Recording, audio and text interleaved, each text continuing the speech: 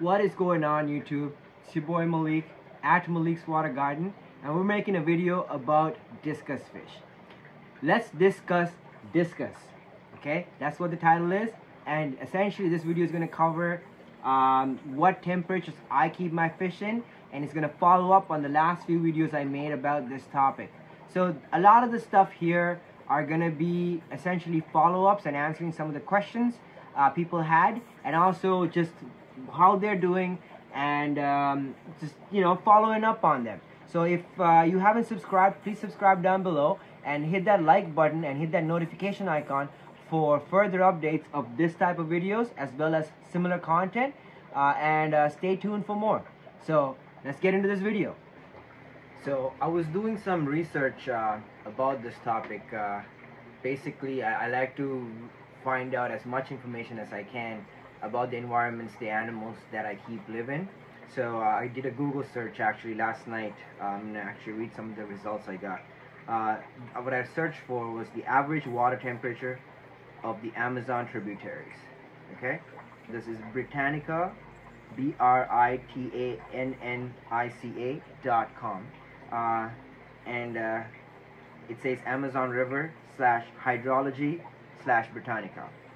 So let's go and read what that says, which seems like a more in-depth analogy. I'll put that here as well so you can read what it says. So it goes on to reading a lot of the hydrology details. I'm not going to read you all that. You can actually go check this out in the website. What I am going to read to you is the parts that I thought was interesting. The climate. Okay? So this is from Britannica.com. The climate of the Amazonia is warm, rainy, and humid. The length of the day and night are equal on the equator, which runs slightly north of the river. And the usual clear nights favor relative rapid radiation of the heat received from the sun during the 12-hour day, which means it cools down at night, okay, in layman's terms. There is a greater difference between daytime and midnight temperatures. Wow. Okay, so they actually did some research on this, more than just a momentary snapshot. There is a greater difference between daytime and midnight temperatures than between the warmest and coolest months. So what it's basically saying is between the day and the night, it changed. The difference is more than the difference between the warmer and the cooler months. So yeah, okay. Hence, nights can be considered the winters of the Amazon. So it does get cold at night. At Manaus, okay, the average daily temperature is in the upper 80s degrees Fahrenheit, about 32 degrees Celsius. In September, and the mid 70s Fahrenheit, about 24 degrees in April. Okay, but the humidity is consistently high and often oppressive. During the winter months of the southern hemisphere, a powerful southern polar air mass occasionally drifts northwards into the Amazon region, causing a sharp drop in temperature known locally as Frigedam. So Frigem, when the mercury may register into the 50s Fahrenheit, about 14 degrees Celsius. At any time of the year, several days of heavy rain can be succeeded by clear sunny days and fresh cool nights with relatively low humidity in the low reaches of the river basin. Cooling trade winds blows most of the year. So according to this Britannica.com and the hydrology report of the region, basically it shows that the temperature can vary from about 32 degrees, this is outside air temperature they're talking about, to about 24 degrees Celsius in the summer, in the daytime temperatures. Okay, so we're not going to consider keeping our fish at nighttime temperatures because that's obviously a lot colder. Let's try to average this out. 74 degrees is something these fish would regularly encounter in nature. Especially during the day-night cycle, it definitely gets colder to that level in the river. And the next thing is during the summer and winter periods, where it says it goes to about 24 degrees or mid-70s Fahrenheit. So 24 degrees Celsius or mid-70s, so 75 to 78 degrees Fahrenheit during the days in the months of April. So, I mean, that means the fish does naturally live in a period where it does get to that temperature. So it probably is healthy for these animals to experience some of that throughout the year. It's probably not healthy to keep them at 90 degrees all year round, because that's not something these animals encounter all year round at that temperature. Especially because discus don't live in the main river. They actually swim out into the channels, into the tributaries, into the flooded forest where they reproduce and all that stuff. And I'm pretty sure the temperature out there throughout the year fluctuates between 70 in the low to mid 70s to the high 80s. So somewhere in that range is where you should be keeping your fish. So keeping them at 80 degrees is definitely not a problem. Just want to add that really quickly into the video. I hope somebody finds that information informative and useful, and it will help. I hope it helps understand my logic behind what I do, and the method behind my madness, at least. What's going on, everybody? It's your boy Malik at Malik's Water Garden. I'm actually doing a quick update to a video, several videos I posted in the last year or two regarding the temperatures we keep our discus. So essentially this video is going to follow up on some of the points that was made by several people, as well as my personal thoughts on the whole topic on what temperature we should be keeping our discus fish at. Now here's the one thing I'm going to tell you before anything, okay? Discus fish are tropical fish, okay? And none of us are ichthyologists or ichthyobiologists. Most people you get information from about fish are other hobbyists or importers or breeders. So nobody has done any extensive research or scientific research towards these animals and what temperatures they should be kept in and what temperatures they are actually in nature. So none of this information is actually available or research has been done. All we are going by is the word of other people.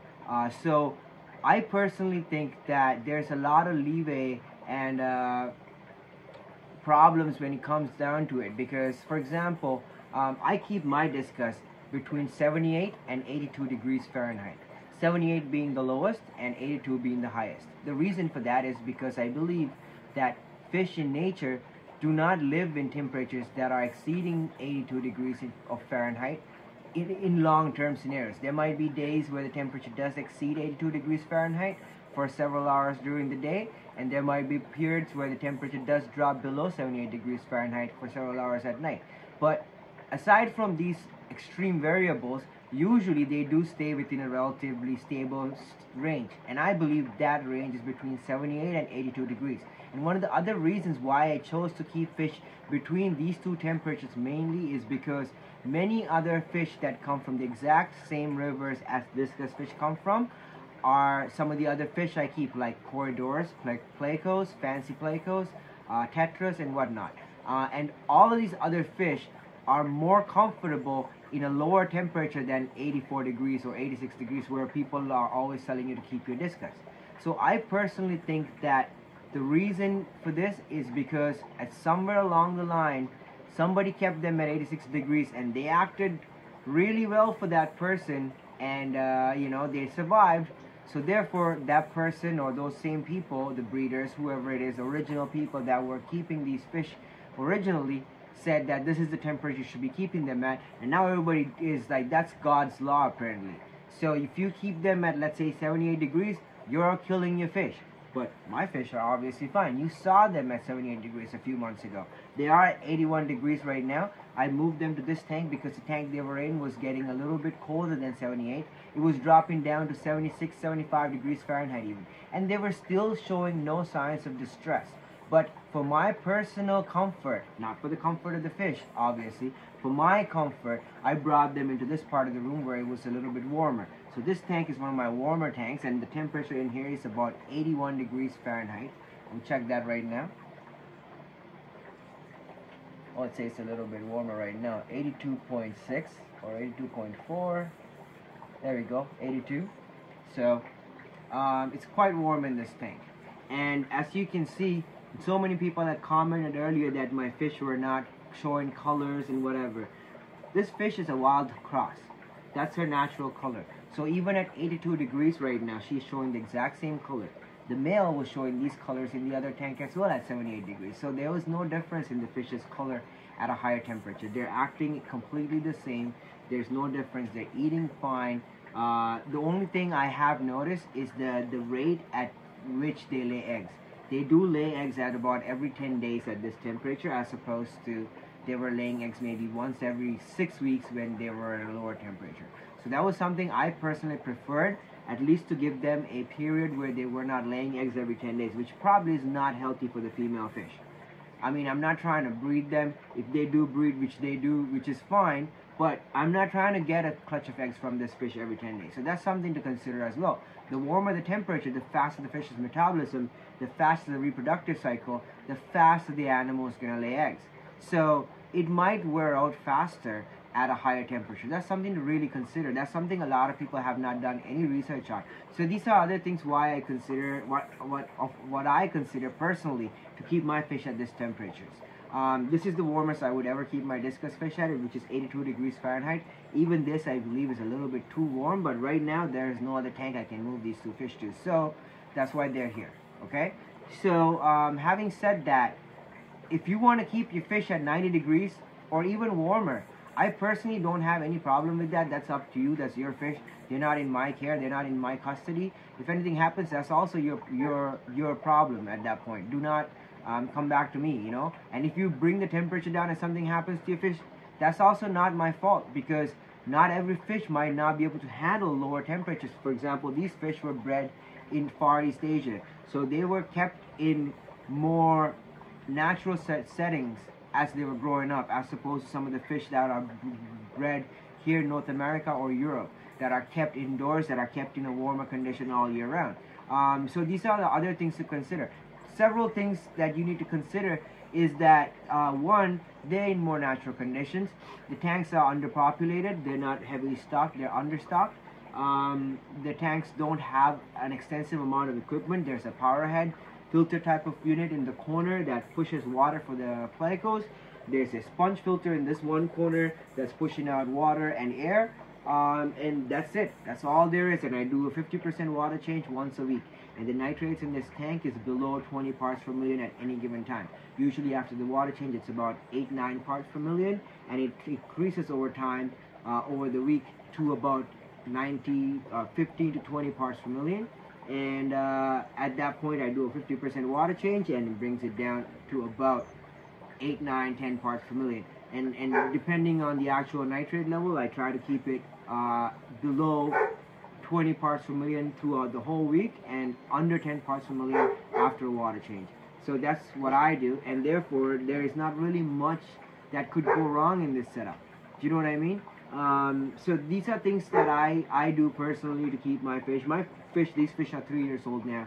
You can go back and see them in my timeline, in my other YouTube videos. Also, you can see them in other tanks in the past. Last winter, living in a colder tanks. This winter, until like a few weeks ago, they were living in the colder side of the room. You can check these out. So these are some of the things I do, and I fully believe that giving my fish a natural winter period allows them to actually live out a more longer and healthier life. And I fully believe that that's one of the reasons why I rarely suffer any losses in my fish room, including my discus. I rarely lose fish, and I'm proud to say that. I'm really happy about this. I'm not saying I don't lose fish. I have so many fish in this room, so there is deaths every once in a while. So this is something, my personal level of commitment towards my fish. And I know 100% everybody else does not have the same commitment towards their fish and animals. Now, these are things to consider. Discus are not hard fish. You can see these fish are very healthy. They're doing really well. They're very friendly. They're very active. They're showing very healthy signs of life here. And they reproduce quite frequently for me. So these are things I do to keep them in this condition, which one of the things I believe is keeping them in a cooler temperature than what is recommended. Again, my knowledge is very limited based on my lifelong experience with this animal, which is not that many years, you know. So accumulatively, we don't know a lot about these animals. Accumulatively, we don't know a lot about discus and discus care. A lot of people feed discus beef heart. Something I always seem to think about every time I see that is that how would you see this animal which lives in a river? There's no endemic cows living in South America. Why would this animal, how would this animal get beef heart to eat? How would that be natural? How would that be normal? Does it look like it's a predator that is designed to eat meat? Like its mouth structure, its body structure, none of these things shows that it's designed to eat any type of meat product. Like it's a detritivore. It eats small amounts of detritus and microcrustaceans and other little bits of food. That's why it has a small stomach and a very small digestive tract. This is how big the fish's stomach is. The fish might be this big, but if this is the mouth, if the anal glands, if the anus is right there, their digestive tract is like that. That's how small of a digestive area this fish has, which is why a lot of people have a hard time keeping them alive, because first of all, they need to eat constantly, especially younger ones growing out. You have to feed them several times a day, small amounts of food, and they graze. They're grazer. They're not a predatory fish. So this whole concept of feeding discus beef heart, and discus breeders swear by beef heart without realizing the long-term ramifications this might have on your fish. I'm not hating on feeding your discus beef heart. I'm pretty sure I have some products that have a little bit of beef heart in them. But that is not the only thing I feed them. I try to feed them predominantly foods that have fish proteins and bug proteins. And also other things that are healthy for them. For example, I find these fish eating my Pleco chips, which have spirulina. If it's a predator, why would it be eating spirulina? It's not a predator. But every single time, 9 out of 10 times, if you talk to a breeder, they'll tell you they're feeding their discus beef heart mix and other types of proteins that are unnatural for the fish. So my conclusion from all of this is that just because somebody's successful at keeping and breeding a fish does not mean they know everything there is to know about that fish, and does not mean they know what is best for that fish. Sometimes a breeder might do things to get the fish to spawn. Might not be the healthiest thing for the animal. Does that ever come into your consideration? Like, for example, when somebody says, hey, like, bring the temperature up to 90 degrees to spawn your zebra plecos, do you ever consider that that might not be healthy for the internal organs of that animal? The information available is very limited. Like, so, therefore, when somebody tells you, oh, I keep my discus at this temperature, that's right for them, not right for everybody. And it's not a God-sent rule that you have to, this is the temperature they live at, and anything below. Somebody, I mean, the amount of messages I got, the last video I posted, one person told me below 80 degrees discus would not eat. So I asked him, then do you think my fish are starving for the last 8 months or 6 months when the temperature dropped below 80 degrees and it was 79 or 78? Another person said they cannot breathe below 80 degrees Fahrenheit. Bonkers, bonkers. How can you tell me an animal just stops breathing at a certain temperature? Like, does it have a temperature gauge on its body saying, no, fish are ectothermic, okay? Which means they depend on the environment for their heat. So they are the temperature that the environment is in, okay? So they cannot generate their own heat. Which is, let me actually check that word. Ectothermic is an organism in which internal physiological sources of heat are of relatively small or quite negligible importance in controlling body temperature. Such organisms rely on environmental heat sources which permit them to operate at very economical metabolic rates. So, having said that, the animal depends on the fish tank temperature to warm up its body. So therefore, all of your tropical fish require to be in tropical water. Now, tropical does not mean 90 degrees Fahrenheit. Tropical does not mean 86 degrees Fahrenheit. Tropical means anywhere from 74 degrees Fahrenheit to about 85 degrees Fahrenheit. And when a fish collector goes into these environments in the middle of the afternoon and checks the temperature and says, hey, this animal lives at 86 degrees. No, it doesn't. You check the surface of a 2-meter river, the top layer of the water, or 2-meter deep or 3-meter deep lake, or in an area where it's 3 meters deep, and you check the top and it says it's 86 degrees or 87 degrees at 2 o'clock in the afternoon. First of all, it's in the middle of the day and you check the top of the water. Water temperature in the bottom where the fish live are much colder. If you've ever been swimming into a tropical country and swam in a lake, you would know this. The lower you go in the water column, the colder the water is. So having said all of that, I do not expect anybody to change the temperatures they keep their discus at. This is a personal thing. Although I do recommend, considering that you are keeping a live animal, and the comfort of the animal should be also considered, and the long-term well-being. Which is why I keep my fish at the temperature I keep them at. Now, does not mean you need to do that. Does not mean I'm telling you to do that. Does not mean I am a fish police or I know all or be all about these fish. All I'm saying is I've been keeping fish since I was 3 years old. I've had discus fish since I was about 10 years old. I've seen them my whole life, and I'm quite experienced with this type of fish, and quite successfully have been keeping them alive for the last 36 years. So that's all I'm saying. So in my 36 years of experience of fish keeping, what I've learned is that I keep my discus at 78 to 82 degrees Fahrenheit. Now, at some points the temperature does drop a little bit below 78 degrees in tanks that I have them on, and I'm not worried about it unless it's a long-term thing where the temperature might stay dropped for, let's say, 3-4 weeks, at which point I would do something. Or in the case of this tank, for example, the temperature might go above 82 degrees, a degree or a half a degree more every once in a while, and I'm not concerned about that either. What I'm concerned about is overall, where is the temperature? Like, is it always 88 degrees or 86 degrees Fahrenheit where the fish is at always fired up and its metabolism is at full drive? Or is it always at 74 degrees or 72 degrees where the fish is constantly not in a temperature where it's not supposed to be at? So as long as I can keep them within 78 to 82 degrees Fahrenheit, I'm very happy. They're happy. They seem to be doing fine. And also, what I am doing right now is I'm monitoring these fish over the next few years to see if this is making any difference in their life and their lifespan. Because I want to make sure that the fish I keep are living a full natural life.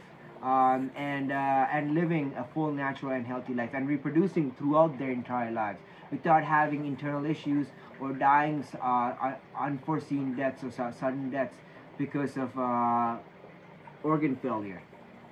So these are some of the things I consider. This is what I do. I don't expect anybody else to do it, but I hope you learned something from this. If you did, please like below. If you didn't, please dislike. Please comment below and let me know what temperatures you keep your discus at. And also, please subscribe down below if you haven't, and hit that notification icon for similar content. And also, stay tuned for the series of this discus fish, how to care and temperature guide, whatever, on keeping them, on how I keep them, as well as why you should not get a pleco before watching these videos. I'm making a series about that. So there's actually the first installment's out. You'll see a link to that at the end of this video, so check that out. As well, the next one is coming out right after this. So subscribe and hit the notification icon so you get updated when that type of videos get uploaded. As always, I thank you for your support. Inspire, lead, motivate. That's what it says on the back of my iPad. It says that and my name. So that's what this channel is about. And also conservation and education. That's what I believe in. Conserving animals and educating people on how to take care of animals. So if that's what you're about, well, I thank you for your support. If you're not about that, I hope that's something you can learn to become about or start developing. And as always, I love you all. See you guys in the next video. God bless.